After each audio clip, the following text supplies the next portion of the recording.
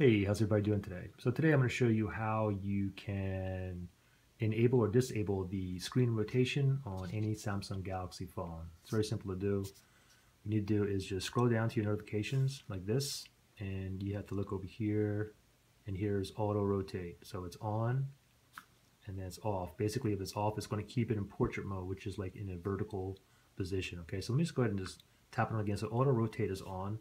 So for example, if I'm watching a video or if I'm like browsing the internet, if I rotate it, it should rotate into landscaping, and then I can put it back into portrait. Same thing if you're watching like a YouTube video. Let's go to a YouTube video here. Here's a YouTube video here. It's in portrait.